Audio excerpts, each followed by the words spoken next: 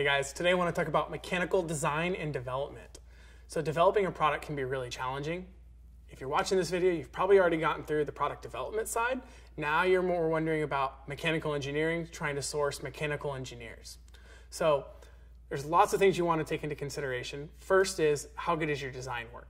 Your engineering is only going to be as good as your design. Your final product's only going to be as good as your engineering, right? So it's really important to go through the product development cycle with someone who really knows what they're doing. They can basically take that napkin sketch that you have in your head, or maybe physically on a napkin in some cases, and turn it into an actual product. So they're going to sketch out your product. You can pick and choose features from each one of their sketches, and they're going to go out and do market research, try to figure out what niche your product can fill that someone else may not be. And this is how you're going to be able to create and conceptualize a really good product. Next, you're going to have to physically design it. So in this case, we had lots of mechanical design work done and mechanical engineering. So this product is called Velocity Clip, Universal Cell Phone Mount. It basically takes the smartphone that's in your pocket already and turns it into an action camera. So for us, it was really important that this guy have no parts on it that could fail, and that your phone was going to be totally secure while it was inside the clip. So we wanted to make sure this guy was bulletproof, because you're going to put your $700 cell phone in it and stick it on top of your motorcycle helmet and go 120 miles an hour down the freeway. So this guy is adjustable, so it fits any phone and any case on the market. So no matter what phone you have, this guy was going to work, and I'll show you here how it works. So you loosen the knob on the back, take your smartphone, stick it inside, squeeze down tight, tighten it up. Now there's overmolded rubber here and here that holds your phone in so that it's not going to slip out or fall out.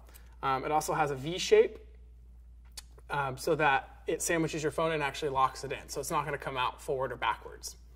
Next, you need to be able to adjust the angle, because if you're using it on your chest, the angle is going to be very different than if you have it on your head, right?